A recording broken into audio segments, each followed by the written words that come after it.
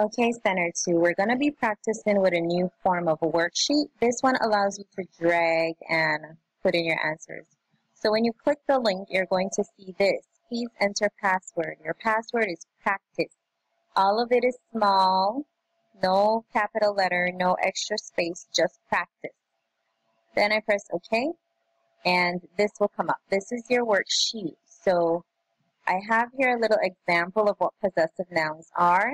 The boy's kite, the girl's balloons, and a possessive noun shows who or what has something. Add an apostrophe S to the noun to make it possessive. This is just one example. We know the rules for possessive nouns. If they're plural, we add the apostrophe after the S. So over this side, you have some questions. It says, this is blank bike. Whose bike does it belong to? Is it Emilio, apostrophe S, or Emilio's, then apostrophe? So if you choose this answer, you're going to click on the word and drag it down into the box. That's how you're going to choose your answer, okay?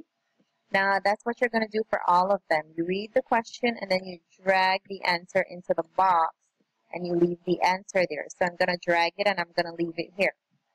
So you're going to continue to do that all the way until the end.